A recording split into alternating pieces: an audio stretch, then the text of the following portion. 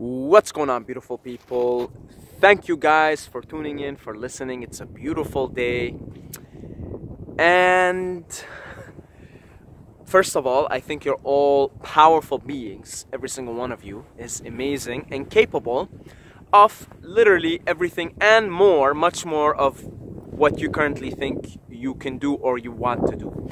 And I don't believe in you. I don't fucking believe in any of you guys. I know you.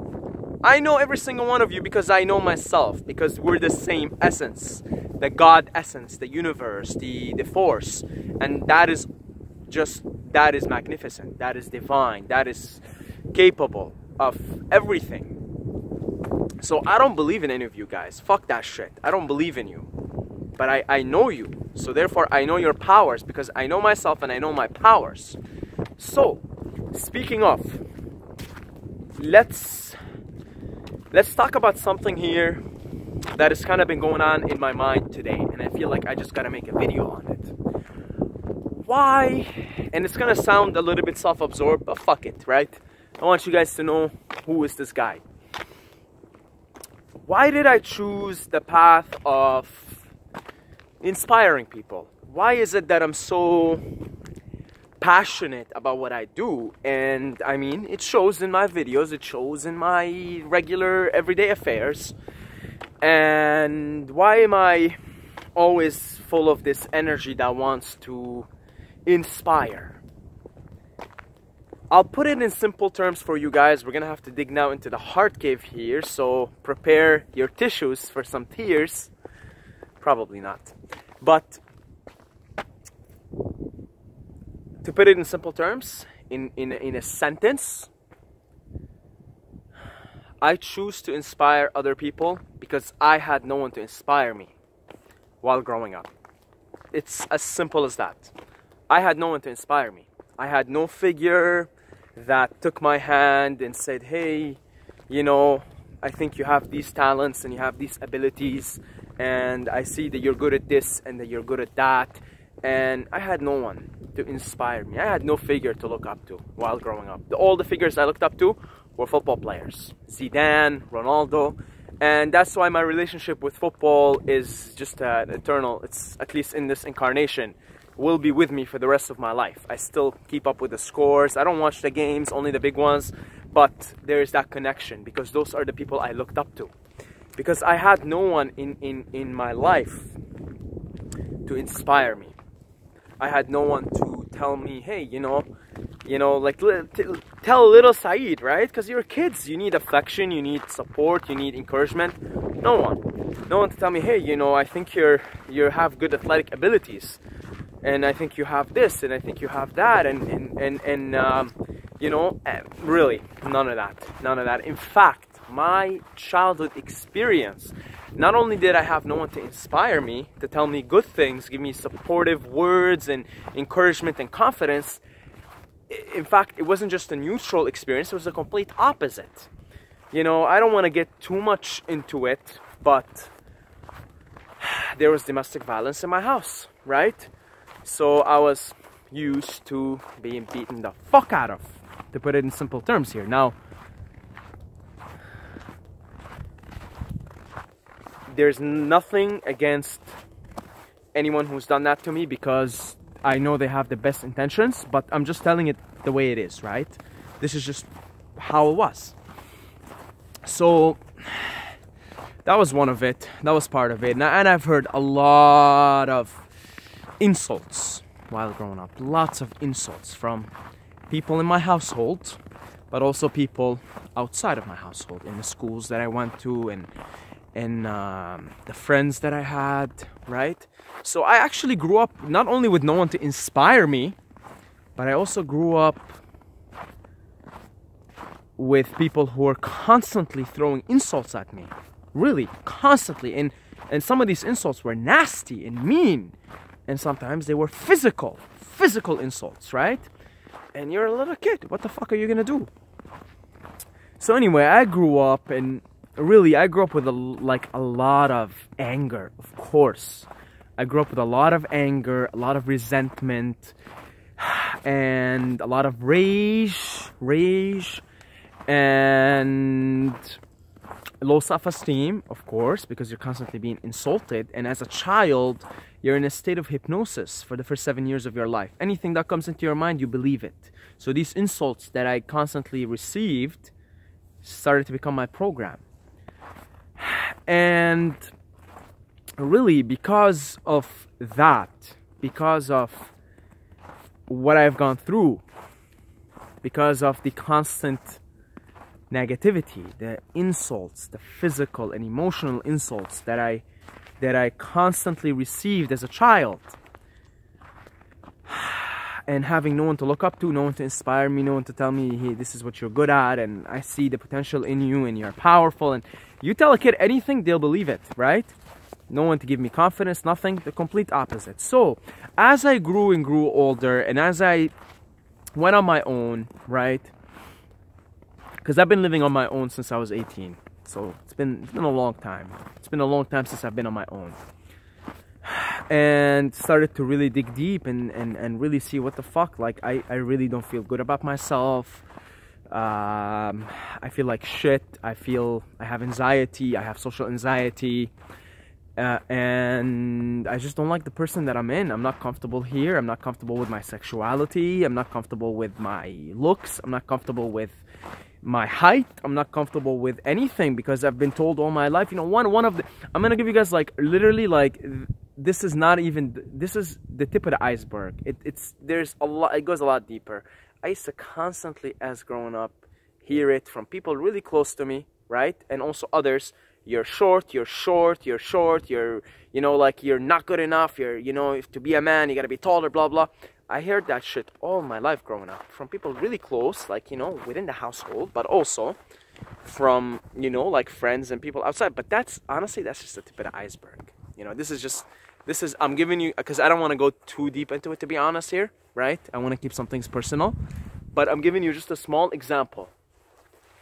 So, yeah, so then, as I moved on my own, right, and I got a place, I got an apartment, and I went to university, and I started to dig deep in myself and see I'm not comfortable with this person. In fact, I hate myself. Simple as that. I look at in the mirror, I hate this guy. What the fuck? I don't like it. I couldn't even hold eye contact with myself in the mirror, because I hated this guy. I hated this person.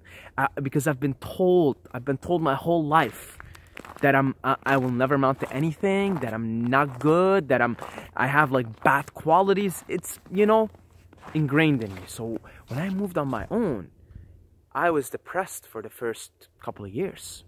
You know, and this is a separate video for it altogether. My depression, I have it written down to make it.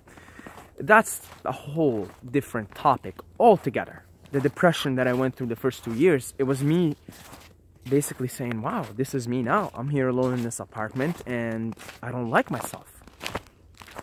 As the years went on and I got into personal development and I started to read books and started to get to, you know, to more of a positive place, and I started to really like embrace myself and everything. What's going on, man? How you doing? Yeah, so as I moved on, I started to embrace myself and really like look around and say, wow, like, you're actually magnificent despite what you've been told all your life, and especially the first 7 years of your in the childhood. You're in an open state of hypnosis. Anything people tell you, you become. Then, you know what, man, like, as I grew stronger in myself and I found my confidence and I found my inner being, right, the true self, and really started to feel a sense of empowerment, you know, it was so spontaneous and still is. I say, you know what, fuck this. There's a lot of people like that out there. They've gone through some similar storyline as my character has gone through, and they feel completely like shitbags because their parents told them that, their family told them that, their friends told them that, their society told them that. And I'm going to help these people. I'm going to reach out to these people. And yeah, that's why